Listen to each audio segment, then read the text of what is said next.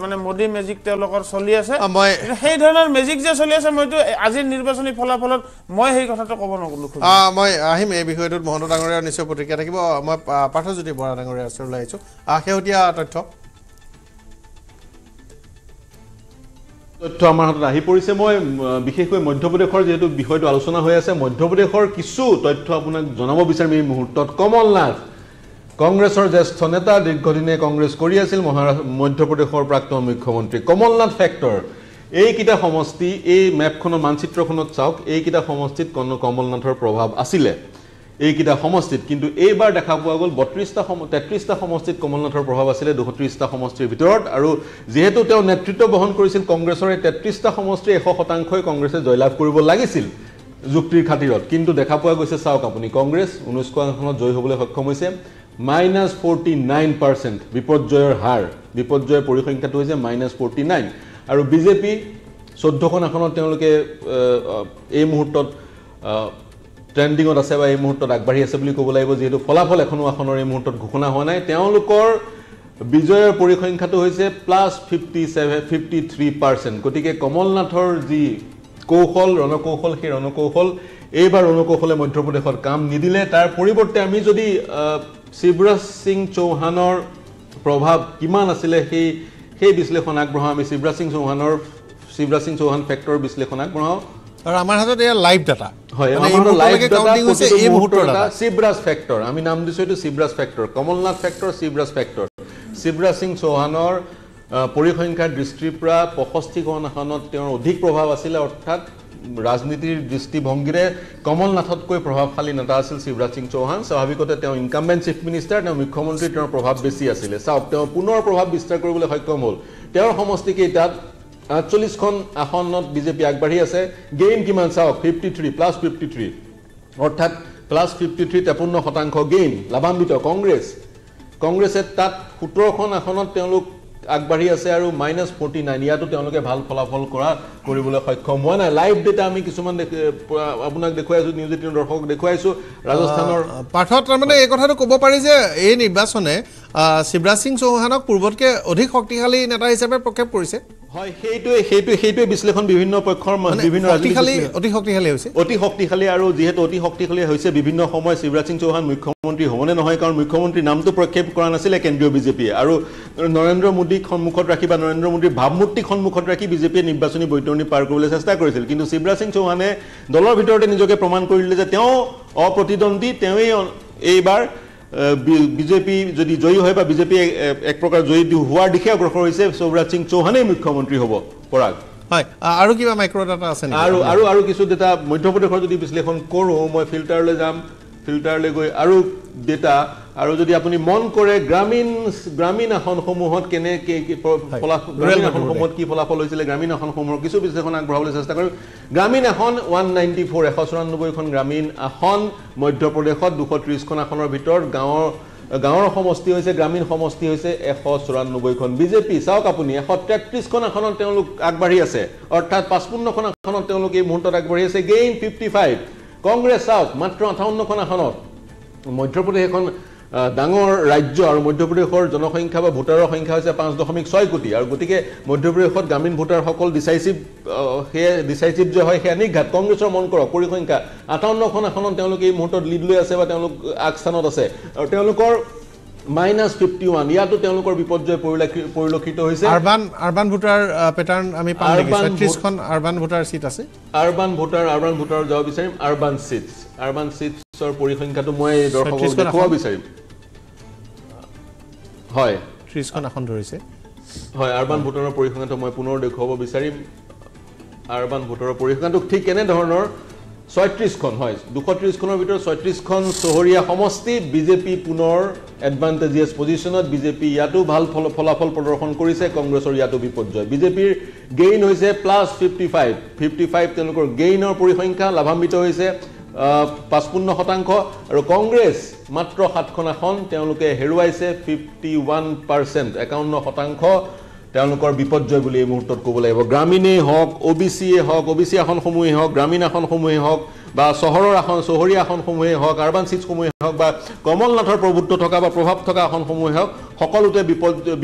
কংগ্ৰেছ বিপৰ্যয়ৰ সন্মুখীন হৈছে আৰু সেই কাৰণে কংগ্ৰেছৰ মুখপাত্ৰ এগৰাকীয়ে কৈছে কংগ্ৰেছে যি ধৰণে চিন্তা কৰিছিল সেই চিন্তা কৰি যি ধৰণে আগবাঢ়িছিল সাগৈ সিনক্ৰনাইজ নহল ভোটাৰসকলৰ সৈতে ভোটাৰসকলে অন্য ধৰণে চিন্তা কৰিলে বা মহিলা ভোটাৰসকলে বিজেপিক ভোটদান দিলে বা বিজেপিক অগ্ৰাধিকাৰ দিলে কাৰণ বিজেপিয়ে একাধিক হিতাধিকাৰী আঁচনিৰ ঘোষণা কৰিছিলে গতিকে এনেবোৰ বিশ্লেষণৰ অৱকাশ থাকিব অনাগত সময়ত বিশ্লেষণ কৰি গৈ থাকিব ৰাজস্থানৰ যদি আমি কিছু ৰাজস্থান হয় ৰিচাৰ্জ ডাটা চাব পাৰো মই ৰাজস্থানৰ এয়া লাইভ ডাটা এই মুহূৰ্তলৈকে যিমান ভোট কাউণ্ট হৈছে সেই কাউণ্ট হোৱা ভোটৰ যিটো এনালাইচিছ ৰাজস্থান এইখিনি ডেটা আমি এতিয়ালৈকে যিমান কাউণ্ট হৈছে সেই কাউণ্ট হোৱা ভোটৰ এনালাইচিছ গতিকে এইটো পুৰণা ডাটা নহয় এই মুহূৰ্তৰ live feed real time feed মই ৰাজস্থানৰ কেইটামান আমি চাই লওঁ কি কি দেখুৱাই এইখিনি ডেটাটো আমি সকলোৱে জানো কৈ আছো বা টেলিভিছনৰ পৰ্দা নিউজ 18ৰ পৰ্দাত এইখিনি ডেটা প্ৰতিফলিত হৈ আছে মই যদি বিশ্লেষণ আগবঢ়াওঁ ৰাজস্থানত বিশেষকৈ যিহেতু ওবিচিৰ প্ৰভাৱ থকা সমষ্টি বুলি ইয়াত আমি ডিফাৰেন্সিয়েট কৰা নাই আমি এসটিৰ ক্ষেত্ৰত বা এসসি যে অধ্যুষিত সমষ্টিসমূহত বা এসসি ৰিজাৰ্ভ সমষ্টিসমূহত ফলাফল কেনেকুৱা হৈছে সেয়া যদি বিশ্লেষণ কৰোঁ এসসি ৰিজাৰ্ভ সমষ্টি আছিল 34টা পুনৰ মন কৰক 22টা কংগ্ৰেছৰ দখলত ক্ষমা কৰিব বিজেপিৰ দখলত 35% গেইন 11টা কংগ্ৰেছৰ দখলত বৰ্তমানলৈকে কংগ্ৰেছ 11টা সমষ্টিত লিড লৈ আছে -25% তেওঁলোকৰ বিপৰ্যয় অৰ্থাৎ কমিছে ভোট শ্বেয়াৰ কমিছে সেই এক পৰিসংখ্যা ৰুৰেল আৰবান ডিভাইড দেখিব চাব পৰা যায় নেকি ৰুৰেল আৰবান দেখুৱা মুছলিম ডমিনেটেড চাই পেলাই ৰুৰেল ডিভাইডৰলৈ যাবলৈ চেষ্টা কৰিম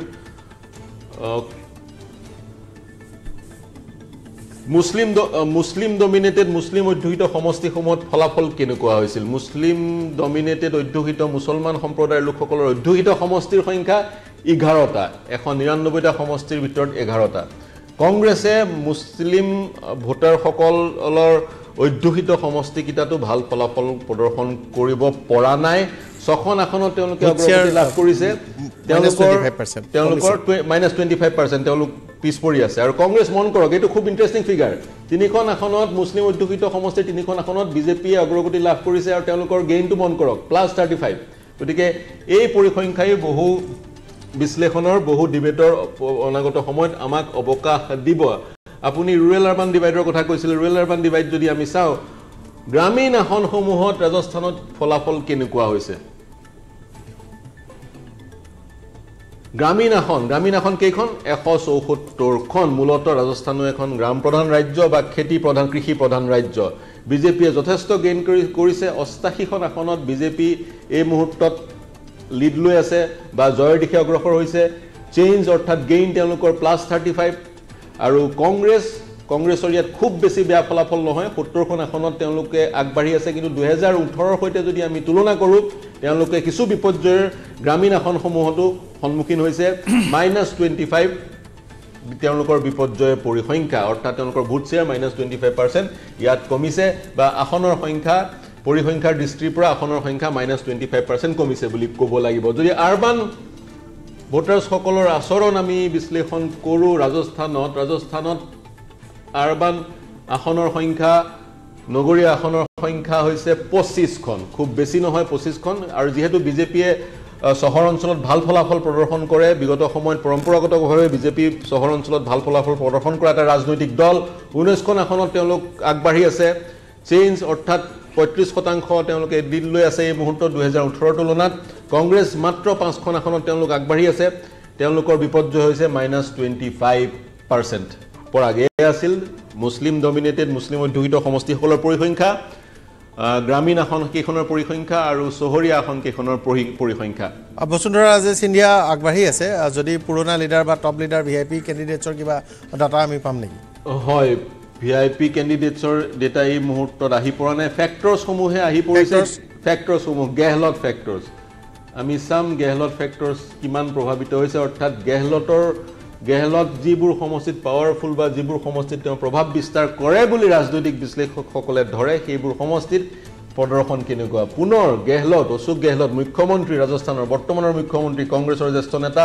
তেওঁৰ প্ৰভাৱ থকা সমষ্টিসমূহতো বিজেপিয়ে ভাল ফলাফল প্ৰদৰ্শন কৰিবলৈ সক্ষম হৈছে ৰাজনৈতিক বিশ্লেষকৰ মতে 28টা সমষ্টিত গেহলতৰ প্ৰভাৱ আছে 28টা সমষ্টিত বিজেপিয়ে সেই 28টা সমষ্টিটো বিজেপিয়ে ভাল প্ৰদৰ্শন কৰিছে 14খন আসনত তেওঁলোক আগবাঢ়ি আছে দিল্লী আছে তেওঁলোকৰ গেইন হৈছে +35 আৰু কংগ্ৰেছৰ প্ৰদৰ্শন খুব ভাল নহয় 11খন আসনত তেওঁলোক আগবাঢ়ি আছে আৰু তেওঁলোক বিপৰ্যয়ৰ সন্মুখীন হৈছে বিপৰ্যয়ৰ পৰিসংখ্যাটো হৈছে -25 পাইলট ফেক্টৰ পোৱা যাব নেকি মই হয় পাইলট ফেক্টৰছৰ বিশ্লেষণ আগবঢ়াও পাইলট গুজ্জৰ সম্প্ৰদায়ৰ এগৰাকী প্ৰতিনিধি গুজ্জৰ ফেক্টৰো আছে ইয়াত গুজ্জৰ এক ৰাজস্থানৰ তেওঁলোকে প্ৰভাৱ বিস্তাৰ কৰে বা তেওঁলোকে যি নিৰ্বাচনৰ ফলাফলতো তেওঁলোকে প্ৰভাৱ বিস্তাৰ কৰে পাইলট ফেক্টৰটো বিজেপিয়ে অগ্ৰাধিকাৰ বা বিজেপি আগবাঢ়ি থকা পৰিলক্ষিত হৈছে পাইলট ফেক্টৰ 42টা সমষ্টিত শচীন পাইলট প্ৰভাৱশালী বুলি ৰাজনৈতিক বিশ্লেষকসকলে ক'ব খোজে বা এই পৰিসংখ্যাত সেই ধৰণে দেখুওৱা হৈছে বা গৱেষণাই সেই ধৰণে এক ছবি দাঙি ধৰে সেই 42খন আসনত বিজেপি 21খন আসনত আগবাঢ়ি আছে তেওঁলোকৰ গেইন হৈছে +35 লাভান্বিত +35% 35% কংগ্ৰেছ 17খন আসনত আগবাঢ়ি আছে ইয়াতো তেওঁলোক বিপৰ্যয়ৰ সন্মুখীন হৈছে গতিকে প্ৰতিটো ফেক্টৰতে প্ৰতিটো কাৰকতে যিকিটা কাৰককে বিজেপি কংগ্ৰেছক ৰাজনৈতিক বৈতৰণি পাৰ কৰাব বুলি ভবা হৈছিল প্ৰতিটো কাৰকতে বিজেপিহে আগবাঢ়ি থকা পৰিলক্ষিত হৈছে আৰু যদি বিজেপি বিজ্ঞান ইম্পেক্ট বসুন্ধৰা ফেক্টৰ চাই লওঁ এবাৰ বসুন্ধৰা ফেক্টৰ যদি আমি চাই লওঁ পাইলট ফেক্টৰ চালো আমি বসুন্ধৰা ফেক্টৰ যদি চাই লওঁ পাইলট ফেক্টৰ আঁতৰাই আমি বসুন্ধৰা ফেক্টৰ এবাৰ চাব বিচাৰিম টিম বসুন্ধৰা নাম দিয়া হৈছে বসুন্ধৰা ফেক্টৰে যথেষ্ট ভাল কাম কৰা পৰিলক্ষিত হৈছে বসুন্ধৰা ফেক্টৰে এক প্ৰকাৰ ৰাজস্থানত বিজেপিক বৈতৰণি পাৰ কৰালে বা বিজেপিক চৰকাৰ গঠন কৰাৰ দিশে অগ্ৰসৰ কৰালে বুলি এই মুহূৰ্তত ক'ব পাৰি বসুন্ধৰা ৰাজে যি ৰাজস্থানৰ মুখ্যমন্ত্ৰী হ'বলৈ গৈ আছে সম্ভৱতঃ 54টা সমষ্টিত তেওঁ ভাল প্ৰভাৱ আছিলে বা তেওঁ শক্তিশালী ৰূপত অৱতীৰ্ণ হৈছিল বা আত্মপ্ৰকাশ কৰে সেই 54টা সমষ্টিত 38টা সমষ্টিত বিজেপিয়ে ভাল ফলাফল প্ৰদৰ্শন কৰিছে তেওঁলোকৰ গেইন লাভান্বিত হোৱাৰ পৰিসংখ্যা হৈছে 35% ইয়াৰ বিপৰীতে কংগ্ৰেছে স্বাভাৱিকতে যেহেতু বসুন্ধৰা ৰাজে সেই সমষ্টিত প্ৰভাৱশালী কংগ্ৰেছে ভাল ফলাফল প্ৰদৰ্শন নকৰাটো স্বাভাৱিক 13টা সমষ্টিত আগস্থান লৈ আছে কংগ্ৰেছে দিল্লী লৈ আছে আৰু তেওঁলোকৰ বিপৰ্যয়ৰ পৰিসংখ্যা ইয়াত হৈছে -25 অৰ্থাৎ -25% গতিকে থুলমূলকৈ ৰাজস্থানৰ পৰিসংখ্যা এয়াই বিজেপি চৰকাৰ গঠন কৰাৰ দিশে অগ্ৰসৰ হৈছে হয় কংগ্ৰেছে যদি 80খন আসনো লাভ কৰে কংগ্ৰেছৰ কাৰণে এয়া ভাল খবৰ এই মুহূৰ্তত হ'ব বুলি ক'ব লাগিব পৰাগ হয় ধন্যবাদ পাৰ্থ আৰু লক্ষ্য কৰিলে দেখা যায় যে কংগ্ৰেছৰ 25% মান কিছু তেওঁলোকৰ আসন বা ভোট শ্বেয়াৰ্ছ কমিছে আৰু তাৰ বিপৰীতে বিজেপিৰ সেই আসনখিনি যথেষ্ট আগবাঢ়িছে সেই এলেকাসমূহত প্ৰায় সকলো গাঁও চহৰ নগৰ সকলোতে এই পৰিসংখ্যা প্ৰায় একেধৰণে আছে বিশেষ সলনি হোৱা নাই গতিকে মই আহিছোঁ মই আপোনাৰ এতিয়া মই যিটো কথা কৈ গৈছিলোঁ অলপ আগত যে কংগ্ৰেছৰ যিটো আকোৰগোজ নীতি সেইটো কাৰণে এনেকুৱা এটা ফলাফল হৈছে এতিয়া মই পৰিসংখ্যা আকৌ পুনৰ চাইছোঁ আপোনাৰ 42ৰ পৰা 43% ভোট শ্বেয়াৰিং ছত্তীশগড়ত এতিয়াও কংগ্ৰেছৰ আছে যিটো সময়ত 46% বিজেপিৰ আছে আৰু আদাৰবিলাকৰ এৰাউণ্ড 4% আপোনাৰ ভোট শ্বেয়াৰ আদাৰ্ছৰ আছে এতিয়া আমি যদি চাওঁ মানে ছত্তীশগড়ে হওক ৰাজস্থানে হওক মধ্যপ্ৰদেশতে হওক ইয়াত টপ 3টা আৰু 4টা পাৰ্টিয়ে মানে খেলা কৰি আছে যদিও টপ বিজেপি আৰু কংগ্ৰেছৰ মাজত যদিও প্ৰতিদ্বন্দ্বিতাত হৈছে বিএছপি আৰু আম আদমি পাৰ্টিৰো যিটো ভোট শ্বেয়াৰিং প্ৰায় সমসাময়িক আছে যদি বিএছপিৰ 2% to 3% আছে আম আদমি পাৰ্টিৰো তেনেকৈ 1.5 to 0.3 আছে কোনোবা এটাত 2%টো হৈছে বৰ্তমানলৈকে অফিচিয়েল ডেটা কিন্তু নিশ্চয়কৈ এইটো ডেটা চেঞ্জ হ'ব এতিয়া কথাটো হ'ল কি যদি ইয়াৰ পৰা এইটোৱে বুজা যায় যে যদি বিজেপিক প্ৰতিহত কৰিবলৈ হয় লোকসভাত তেতিয়াহ'লে আমি একগোট হ'ব লাগিব একেটা স্থিতি গ্ৰহণ কৰিব লাগিব আৰু এককভাৱে আমি আগবাঢ়িব লাগিব অতি গৰ্বে হতলংকা বুলি কয় গতিকে এই গৰ্বটো নকৰি বা যিটো একচুৱেলি আমাৰ বিজেপি প্ৰতিনিধিগৰাকীও কৈ গ'ল যে অতি দৰ্প বেছি হ'ব নালাগে নিশ্চয়কৈ গতিকে আমি বৰ্তমানত যেহেতু বিজেপিৰ উত্থানটো ঘটিছে ধৰ্মীয়ভাৱে হওক বা এতিয়া পাৰ্থ ডাঙৰীয়াই যিটো মানে উপস্থাপনটো কৰিলে যে ইভেন আপোনাৰ মুছলিম অধ্যুষিত অঞ্চলতো বিজেপিৰ জনপ্ৰিয়তাটো বাঢ়িছে আৰু ইয়াৰ আগতে যি আমাৰ ইণ্ডিপেণ্ডেণ্ট বিশ্লেষণ গৰাকী আছিলে তেখেতে যিটো আপোনাৰ উগ্ৰপন্থী সমস্যাটোৰ বিষয়ে কৈ গ'ল এতিয়া উগ্ৰপন্থী সমস্যাটোৰ বিষয়ে এনেকুৱা এটা কথা যে এটা এনেকুৱা এটা উৰা বাতৰি ওলাই আছে সঁচা হ'ব পাৰে মিছাও হ'ব পাৰে আমাৰ হাতত তথ্যটো নাই কিন্তু আমি শুনিছোঁ যে বিজেপি চৰকাৰে উগ্ৰপন্থীৰ সকলৰ লগত এটা বেক এণ্ড ডিল কৰিছে বহুত ধৰণৰ বেক এণ্ড ডিল কৰিছে তেওঁলোকক বহুত ধৰণৰ সুবিধা দিছে অফিচিয়েলি আনঅফিচিয়েলি কিছুমান ক্ষেত্ৰত যিটোৱে নেকি ইন ফিউচাৰ আমাৰ অসমতে হওক বা ভাৰতবৰ্ষতে হওক এটা ডাঙৰ বিপৰ্যয় আনি দিব পাৰে কাৰণ আপোনালোকে যদি চাই এটা সময়ত যিটো আমাৰ উগ্ৰপন্থী সমস্যা কমাবৰ বাবে সাৰেন্ডাৰ কৰা হৈছিল সাৰেন্ডাৰ কৰোৱাৰ পিছত যিসকল লোকে সাৰেন্ডাৰ কৰিছিলে অসমখন তেওঁলোকে চলোৱা নিচিনা এটা পৰিস্থিতি আপোনাৰ পৰিস্থিতি আহি পৰিছিলে গতিকে আমি এইবিলাক কথাও একচুৱেলি চাব লাগে এটা লং গেম খেলিব লাগে এতিয়া শৰ্ট গেম খেলি আছে বিজেপিয়ে যে কোটি কোটি টকা বিলাই দিছে আপোনাৰ বিভিন্ন ক্ষেত্ৰত মানে বোমা ফুটুৱাই দিছে যে আমি এইটো কৰি দিম ইভেন আমাৰ সন্মানীয় মুখ্যমন্ত্ৰী মহোদয় গৈ পেলাই ৰাজস্থানত কৈ দিলেগে 500 টকাত আপোনাৰ হেৰি দিব সিলিণ্ডাৰ দিব আপোনাৰ অসমৰ স্কুলসমূহ ৰাজস্থানী মানুহে দিয়ে মানুহৰ মাটিত বনোৱা এনেকুৱা ধৰণৰ কিছুমান যি মানে এটা সামাজিকভাৱে এটা পৰিস্থিতি হলনি হ'বলৈ গৈ আছে এইবিলাক শৰ্ট টাৰ্ম গতিকে শৰ্ট টাৰ্ম মানে এতিয়া যদি 20 বছৰ ধৰি ৰাজস্থান মধ্যপ্ৰদেশত চৰকাৰ এখন হৈ থাকে 20 বছৰত এটা শক্তিশালী ঘাটি হিচাপে তেওঁ পৰিগণিত কৰিলে ইয়াৰ পাছত যদি আপুনি কৈ দিয়ে যে সঁচা কয় মিছা কয় কিন্তু চৰকাৰখনটো 20 বছৰ ধৰি আছে নিশ্চয় মাজত যোৱা নিৰ্বাচনৰ সেই সৰু সময়তে বাদ দি গতিকে 20 বছৰত এণ্টি ইনকামেঞ্চিয়ে কাম কৰা নাই যদি এনেকৈ কৈ চলি আছে তাৰ মানে অপজিশ্যনৰ ষ্ট্ৰেটেজি কি বিৰোধী শক্তিৰ কোনো কৌশল নাই অফ কোৰ্স মই হেতু কৈ আছো কৌশল নাথাকা বিৰোধী কৌশল নাথাকিল কাৰণে কাইলৈ যদি লোকসভা নিৰ্বাচনত হেতু ফল হৈ যায় সমালোচনা কৰি থাকিব পাৰিব কিন্তু কৌশল এটাটো লাগিব নিশ্চয় কাৰণ হেতু কথা হাৰা মানে হাৰা আৰু তাৰ পাছত হাৰা মানে জিকাজন কেনেকে জিকিছে হেতু কাহিনী কৈ লাভ নাই মই কাৰণ এইটো এটা ঘটনা চাওক এইটো এটা ঘটনা আজি ৰেবত ৰেত্ৰী আমি নতুন কিছু প্ৰফাইল আজিৰ পৰা জানিব লাগিব কাৰণ আজিৰ পৰা আমাৰ মুখলৈ নতুন চেহেৰা আহিব এই মুহূৰ্তত এটা ব্ৰেকিং নিউজ প্ৰথমজনৰ জয়ৰ খবৰ আহিছে আজিৰ এই চাৰিখন ৰাজ্যৰ ভোট গণনাৰ ফলাফলৰ প্ৰথমটো ফলাফল আহিছে আৰু এই প্ৰথমটো ফলাফল আমি স্ক্ৰীনত দিছো প্ৰথমজন প্ৰাৰ্থী জয়ী হৈছে এই যি তথ্য শেহতীয়া তথ্য আৰু তেওঁ জয়ী হৈছে তেলেংগানা সমষ্টিত তেওঁ জয়ী হৈছে আৰু তেলেংগানা সমষ্টিৰ পৰা এই তথ্য আহিছে আৰু ভদ্ৰচেলাম সমষ্টিৰ পৰা তেওঁ জয়ী হৈছে তেওঁ কংগ্ৰেছৰ প্ৰাৰ্থী আৰু কংগ্ৰেছৰ প্ৰাৰ্থীজন তেওঁ জয়ী হৈছে তেওঁ জয় নিশ্চিত হৈছে মই শেহতীয়া তথ্য পৰিসংখ্যা হয়তো খুব কম সময়ৰ ভিতৰতে দিম কিন্তু তেলেংগানাত এজন কংগ্ৰেছৰ প্ৰাৰ্থী জয় হৈছে তেলেংগানাত কংগ্ৰেছ যথেষ্ট শক্তিশালী অৱস্থাত আছে চৰকাৰ তেলেংগানাত কংগ্ৰেছে কৰিব আৰু ৰেবত ৰেড্ডিৰ কথা মই কৈ আছিলোঁ মই মহন্ত ডাঙৰীয়াৰ ওচৰলৈ যোৱাৰ আগতে তেখেতৰ বিষয়ে আমি ক'ব লাগিব আজিৰ পৰা আমি যি ৰাজনীতি কৰা আপোনালোকৰ লগতে যিসকল সাংবাদিক আছে বা অন্যান্য সকলো লোকে নতুন কিছু প্ৰফাইল চেহেৰা মনত ৰাখিব লাগিব ৰেবত ৰেড্ডি তেওঁ কাৰাগাৰত আছিল তেওঁ কেছ ফৰ যি তেওঁ বিধায়কক কিনা যি এটা অভিযোগ আছিল এই অভিযোগত তেওঁ তেতিয়া তেলেগু দেশম পাৰ্টিত আছিল তেলেগু দেশম পাৰ্টিত থকাৰ সময়ত তেওঁ বিধায়ক ক্ৰয় কৰা এক কেলেংকাৰীত অভিযুক্ত হৈছিল তেওঁ গ্ৰেপ্তাৰ কৰিছিল আৰু গ্ৰেপ্তাৰ কৰাৰ পিছত তেওঁক জেললৈ প্ৰদান কৰিছিল আৰু এনেকুৱা এটা দিন আহিছিল ৰেবত ৰেড্ডিৰ যে তেওঁ পাৰিবাৰিক এক অনুষ্ঠানত তেওঁ অংশগ্ৰহণ কৰিবলগীয়া আছিল তেওঁ তাৰ বাবে জামিন বিচাৰিছিলে তেওঁ ওলাই আহিবৰ বাবে অনুমতি বিচাৰিছিলে কিন্তু তেওঁ চৰকাৰী ষড়যন্ত্ৰৰ বলি হৈ সেই অনুমতি পোৱা নাছিল বুলি কোৱা হৈছিলে তেওঁৰ কন্যাৰ বিয়া আছিলে আৰু তাৰ পাছত তেওঁ কেই ঘণ্টামানৰ বাবে তেওঁক আহিবলৈ দিলে প্ৰথম উইনিং প্ৰথম জয় এইটো আমি দেখুৱাইছোঁ তেওঁ অশ্বৰাও পেটা এই যি সমষ্টি আছে অশ্বৰাও পেটাৰ পৰা তেওঁ জয়ী হৈছে যাৰে অভিনাৰায়ণা তেওঁ জয়ী হৈছে কংগ্ৰেছৰ প্ৰাৰ্থী প্ৰথম জয়ৰ খবৰ স্ক্ৰীনত আৰু এনেদৰে আজি জয়ৰ গতি কংগ্ৰেছে আৰম্ভ কৰিছে তেলেংগানাত শক্তিশালী স্থিতিত আছে ৰেবত ৰেড্ডি তেওঁ কন্যাৰ জামিন বিয়াৰ বাবে কেইঘণ্টামানৰ জামিন অৱশেষত দিলে তেওঁ সেইদিনাখন আহি কান্দিছিলে তেওঁৰ এই যি দৃশ্য টেলিভিশ্যনত সম্প্ৰচাৰ হৈছিল আৰু আজি তেওঁ শেষ হাঁহি মাৰিছে কেচিআৰৰ চৰকাৰৰ বিৰুদ্ধে তেওঁৰ যি এই দীঘলীয়া নিৰন্তৰ প্ৰয়াস আজি তেওঁ কেচিআৰক পৰাভূত কৰি তেওঁলোকে চৰকাৰ গঠন কৰিব তেওঁৰ নেতৃত্বতে চৰকাৰ হ'ব বা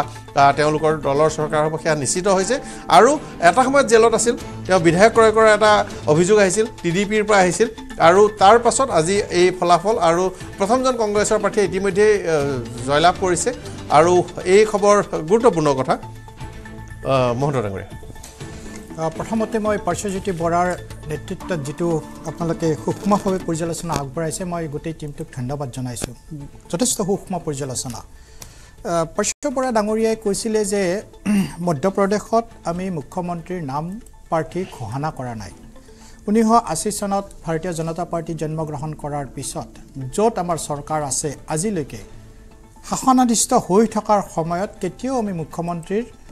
নাম ঘোষণা কৰা নাই গতিকে এইটো আমাৰ কাৰণে ডাঙৰ কথা নহয় বা এইটো কোনো বেলেগ কথা নহয় দ্বিতীয় কথা এটা কথাত আমি কৈছিল যে গভৰ্ণমেণ্ট ইজ এ কন্টিনিউয়াছ প্ৰসেস নিয়মানুবৰ্তিক চলিয়ে থাকে আৰু সেই ক্ষেত্ৰত ডিবিটিৰ কথাটো আহিছিল ইনকেছ মই তাৰে লগত আকৌ যোগ কৰি দিব বিচাৰিছোঁ খাদ্য সুৰক্ষা বিল কংগ্ৰেছে আনিছিল ভালতক আমি ভাল বুলি ক'ব লাগিব কিন্তু সেই ডিবিটিৰ কথা কওঁতে আমি এইটোও পাহৰিব নালাগে যে সেই সময়ত প্ৰধানমন্ত্ৰী আছিল ৰাজীৱ গান্ধী ডাঙৰীয়া 1985 চনৰ কালান্দি নামৰ এখন চহৰত খৰাং বতৰৰ খবৰ ল'বলৈ গৈছিল আৰু গৈ ৰাজহুৱা সভাত তেখেতে বক্তব্য কৰিছিল every single rupees which is sent from central only a fraction of 15 paisa reach to the targeted beneficiaries অৰ্থাৎ আমি যে কেন্দ্ৰৰ পৰা 1 টকা পঠাও তাৰে 15 পইচাহে এই বেনিফিট যাৰ নামত পঠা হয় তেখেতে পায় মই কোৱা নাই এটো তেখেতৰ প্ৰধানমন্ত্ৰী গৰাকীৰ বক্তব্য আমি কি পৰিৱৰ্তন কৰিছো জানে যে আমি পৰিৱৰ্তন কৰিছো মানুহৰ মাজত আস্থা আৰু বিশ্বাসৰ আজি প্ৰতিটো টকাই এই বেনিফিচিয়াৰি যাৰ নামত আবণ্টিত হয় তেখেতৰ পাইছে দ্বিতীয় এটা কথা আমি কোভিডৰ আগত যদি চাওঁ কোভিডৰ আগৰ ভাৰতৰ প্ৰেক্ষাপট আৰু কোভিডৰ পিছৰ প্ৰেক্ষাপট কোভিডৰ পিছৰ প্ৰেক্ষাপটত আমি এটা পৰিৱৰ্তন অনাৰ কাৰণে চেষ্টা কৰিছিলোঁ যে আগতে চহৰে নিৰ্ধাৰণ কৰিছিল গাঁৱৰ অৰ্থনীতি কোভিডৰ পিছত আমাৰ এটা প্ৰয়াস আছিল যে গাঁৱে নিৰ্ধাৰণ কৰক চহৰৰ অৰ্থনীতি আৰু সেই কাৰণে যদি চাই বিশেষকৈ এমপি আৰু ৰাজস্থানত আপোনাৰ পাৰ্শ্বজ্যোতি বৰা ডাঙৰীয়াই যি সূক্ষ্ম পৰ্যালোচনা কৰিছিলে এই তাত আমি পৰিৱৰ্তন আনিবলৈ সক্ষম হৈছোঁ বিশেষকৈ ভিলেজৰ 177খন ৰাজস্থানত আমি অলমোষ্ট 88-90 আমি শিৱৰাজ সিং চৌহানে নিৰ্বাচনী ফলাফল চাই আছে চাব লাগে চোৱাটো ভাল পৰাজয়ক স্বীকাৰ কৰিব পৰাটো এটা ডাঙৰ কথা গতিকে চৌহান ডাঙৰীয়াই চাই আছে মই তাকে কৈছোঁ তেখেতো চাওক নিজৰ সমুখৰ বিপৰ্যস্ত ছবিখন জনাত উচহাটো ভাল চাব লাগে দ্বিতীয়তে আৰু এটা কথা কৈছিল যে আমি যদি চাওঁ যেনেকৈ এয়াৰ মানে হাৱাই জাহাজ বা ফ্লাইট আমি কি পৰিৱৰ্তন কৰিছোঁ জানেনে হাৱাই চপ্পল পিন্ধা মানুহে এতিয়া হাৱাই জাহাজত যাব পাৰে এৰোপ্লেনত যাব পাৰে এয়া কিন্তু সৰু কথা নহয় আৰু এইবিলাকে প্ৰেক্ষাপট যাৰ পৰিৱৰ্তন আমি দেখিবলৈ পাইছোঁ দ্বিতীয়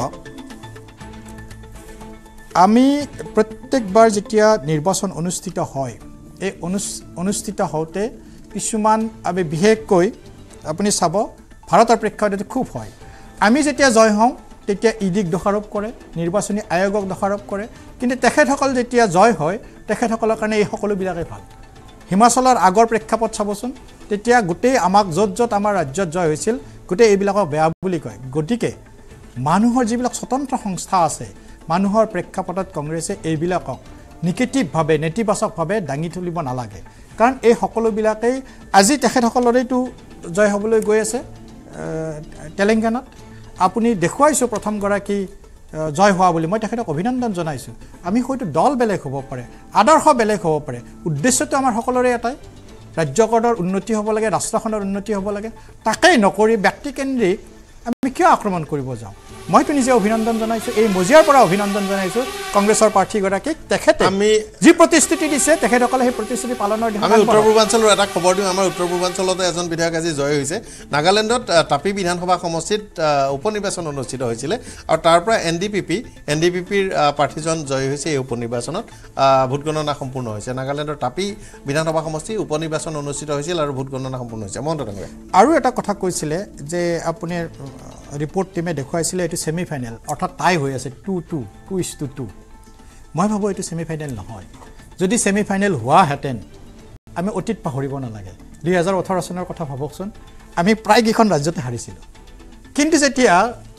কেন্দ্ৰৰ নিৰ্বাচন আহিল আনকি আপুনি চাব ৰাজস্থানত যি চৰকাৰ আছিল যোৱাবাৰ চৰকাৰ গঠন কৰিছিল সেই ৰাজস্থানত এখনো লোকসভাৰ এখন যোৱাবাৰ পাবলৈ নাপালে নাগালেণ্ডৰ টাপি বিধানসভাৰ উপ নিৰ্বাচন আৰু এই উপ নিৰ্বাচনত এনডিপিপিৰ প্ৰাৰ্থী জয়ী হৈছে নিৰ্বাচনৰ ভোট গণনা সম্পূৰ্ণ হৈছে আৰু এই ভোট গণনাৰ পিছত ফলাফল ঘোষণা কৰা হৈছে আৰু এনডিপিপিৰ প্ৰাৰ্থী নেশ্যনেল ডেমক্ৰেটিক প্ৰগ্ৰেছিভ পাৰ্টিৰ প্ৰাৰ্থী জয় হৈছে এই উপ নিৰ্বাচনত হয় মহন্ত ডাঙৰীয়া গতিকে মানুহে এতিয়া আপুনি ৰাজস্থানৰ কথা কৈছিল ৰাজনীতিত সমালোচনা কৰক সেইটো এটা গঠনমূলক সমালোচনা হ'ব লাগে কিন্তু আমাক সমালোচনা কৰিবলৈ যোৱাৰ আগতে নিজৰ ঘৰখন ঠিক কৰিব লাগে সেই ঘৰখনৰ পৰাজয়ৰ আজি স্বীকাৰ কৰিব লাগিব ৰাজস্থানত নিজৰ মাজত হোৱা তেখেতসকলৰ সংঘাত যদি দুইজনৰ সংঘাত নহ'লেহেঁতেন গেহলত আৰু পাইলটৰ তেতিয়াহ'লে হয়তো এই পৰ্যায় নাপালেহেঁতেন গতিকে আমাক উপদেশ দিয়াৰ আগতে আমাক সমালোচনা কৰাৰ আগতে নিজৰ ঘৰখন ঠিক কৰি লওক হয় মই ৰাজস্থানলৈ গৈছোঁ জয়পুৰত বিজেপি কাৰ্যালয়ৰ সন্মুখত নিউজ 18ৰ সাংবাদিক উপস্থিত আছে এই মুহূৰ্তত আমি সকলো শেহতীয়া খবৰ জানিবলৈ চেষ্টা কৰিম सौरभ जी आपसे जानना चाहूँगा कि बीजेपी स्टेट हेडक्वार्टर जयपुर में उसका माहौल कैसा है कौन है और अभी जो विक्ट्री के प्रिपरेशन में है विक्ट्री रैली के लिए तो माहौल कैसा है और लीडरशिप वो बीजेपी ऑफिस में पहुँचा है कि अभी भी आना शुरू हुआ है सौरभ देखिए बहुमत की ओर बीजेपी बढ़ती हुई राजस्थान में नजर आ रही है और उसके बाद बीजेपी कार्यालय पर जबरदस्त माहौल देखने को मिल रहा है तस्वीरें दिखाना चाहेंगे किस प्रकार से बीजेपी कार्यालय को सजाने की तैयारी जो है वो शुरू हो चुकी है तमाम कार्यकर्ता और नेता धीरे धीरे यहाँ पर पहुँच रहे हैं और कार्यकर्ताओं में जोश भी जबरदस्त देखने को मिल रहा है ढोल नगाड़े यहाँ पर मंगा लिए गए और कार्यकर्ता इसमें झूमते नाचते जो है वो यहाँ पर नजर आ रहे हैं केंद्रीय मंत्री गजेंद्र सिंह शेखावत यहाँ पर पहुँच चुके हैं बीजेपी के जो प्रदेश अध्यक्ष हैं सीपी जोशी वो यहाँ पर मौजूद है प्रदेश प्रभारी अरुण सिंह यहाँ पर मौजूद है और डीजे मंगा लिया गया यानी कार्यकर्ताओं में जबरदस्त उत्साह का माहौल जो है वो यहाँ पर देखने को मिल रहा है आपको तस्वीरें दिखाने जाएंगे किस प्रकार की तस्वीरें यहाँ पर देखने को मिल रही है डीजे मंगा लिया गया और कार्यकर्ता जोरदार नाचते गाते हुए यहाँ पर नजर आ रहे हैं तो बीजेपी को जो उम्मीद थी कि बीजेपी राजस्थान में अच्छा परफॉर्म करेगी उसी और जो है वो ये रुझान भी यहाँ पर साफ तौर पर नजर आ रहे हैं और इस वक्त कार्यकर्ताओं में जबरदस्त उत्साह जो है वो देखने को मिल रहा है क्योंकि यहाँ पर कई तरह के मुद्दे थे लेकिन उसके बावजूद बीजेपी जो है वो बढ़त बनाती हुई नजर आ रही है जिस प्रकार से बीजेपी ये लगातार आरोप लगाती रही कि राजस्थान में अपराध कानून व्यवस्था महिला अत्याचार पेपर लीक ये वो मुद्दे थे जिसके जरिए बीजेपी ने चुनाव लड़ा था और उसके बाद ये यहाँ पर उत्साह जो है वो देखने को मिल रहा है बीजेपी के जो प्रवक्ता है लक्ष्मीकांत भारद्वाज वो हमारे साथ मौजूद है लक्ष्मीकांत जी जिस उम्मीद के साथ आप लोग आगे बढ़ रहे थे वो उम्मीद पूरी होती नजर आ रही है देखिए राजस्थान की जनता ने एक क्लियर मैंडेट नरेंद्र मोदी जी के पक्ष में दिया है राजस्थान की जनता ने पूरे प्रदेश में भगवा लहराया है और नरेंद्र मोदी जी के हाथ मजबूत करने के लिए वोट डाले जो अराजकता 5 साल कांग्रेस पार्टी के शासन में चली आज वो खत्म हो रही है और एक तरफा जीत भारतीय जनता पार्टी की हो रही है बहुत बहुत धन्यवाद तो देखिए लक्ष्मीकांत भारद्वाज जो यहाँ के प्रवक्ता है वो बता रहे हैं कि जो उम्मीद थी उसी के अनुसार जो ये रिजल्ट जो है वो देखने को मिल रहे अब ये देखना होगा बीजेपी राजस्थान में किसे चेहरा बनाती है मुख्यमंत्री का लेकिन उससे पहले चूंकि अभी रुझान जो है वो आ रहे हैं और बीजेपी बढ़त बनाए हुए है इसलिए आज से जबरदस्त जोश यहाँ पर कार्यकर्ताओं में देखने को मिल रहा है बड़ी संख्या में कार्यकर्ता बीजेपी कार्यालय पहुंच चुके हैं और झूमते नाचते हुए साफ तौर पर नजर आ रहे हैं यानी बीजेपी के जो प्रदेश अध्यक्ष हैं उन्होंने 135 सीटों का आंकड़ा जो है वो बताया था और उसी के अनुरूप ये रिजल्ट भी लगातार आ रहे हैं और 2 जगह से जीत भी बीजेपी को मिल गई है जयपुर के पास की दूर विधानसभा क्षेत्र के से जो है वो बीजेपी जीत चुकी है यानी जीत का खाता भी बीजेपी ने खोल दिया है और इस हिसाब से कहा जा सकता है कि अब ये बढ़त जो है वो धीरे धीरे बीजेपी और बढ़ाती हुई नजर आएगी जो बीजेपी के बागी थे निर्दलीय थे उनकी भी बढ़त जो है वो यहाँ पर देखने को मिल रही है यानी बीजेपी अब जो है वो स्पष्ट बहुमत के साथ राजस्थान में सत्ता में लौटती हुई नजर आ रही है और ये साफ हो गया है कि अब रिवाज जो था राजस्थान में 5 साल कांग्रेस और 5 साल बीजेपी उसी रिवाज की ओर राजस्थान की जनता ने वोट दिया है और बीजेपी सत्ता में आ रही है जी धन्यवाद सौरभ सौरभ आसिल गुरुत्वपूर्ण कथा এটা কৈছে মই ৰাকেশৰ ওচৰলৈ ৰাকেশৰ ওচৰত আহিব বিচাৰিছোঁ অশ্বিনী বৈষ্ণৱৰ প্ৰতিক্ৰিয়া আছিল অশ্বিনী বৈষ্ণৱ হয় এটা গুৰুত্বপূৰ্ণ কথা কৈছে যে মুখ্যমন্ত্ৰী এতিয়া কোন